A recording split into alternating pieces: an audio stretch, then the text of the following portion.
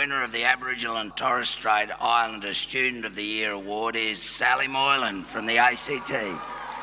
This whole week in itself has been unbelievable.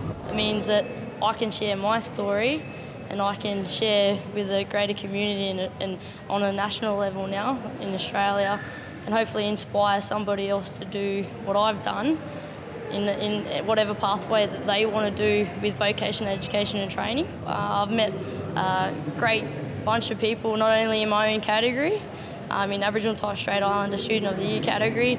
Like, I've met a diverse range of people from all the vet sectors and students, and I've learned a lot from them, and not only just hearing their stories, but also what they do day to day, and just what Australian Training Awards have put on this week with the networking and all the workshops this week.